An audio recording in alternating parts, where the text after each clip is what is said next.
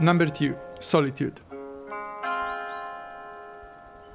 I know, solitude is something we are usually afraid of. Nobody likes to stay alone for too long. But isolation can be a good thing. Let me explain you why.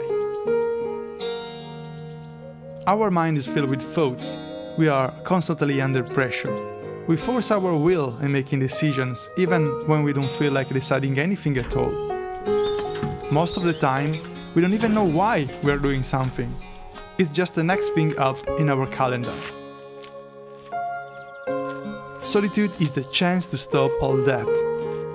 In slowing down the river of thoughts, we can reconnect with our inner self.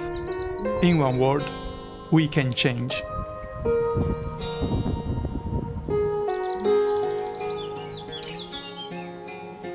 Isolation allows you to think how far from nature we evolved, how artificial our lives became.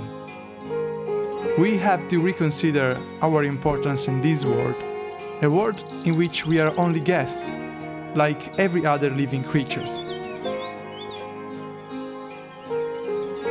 Solitude can sharpen up our senses to make us feel the universe as truly is, without filters, as other species do. We should relearn how to live in the present moment, without holding on to the past, without planning too much ahead in the future.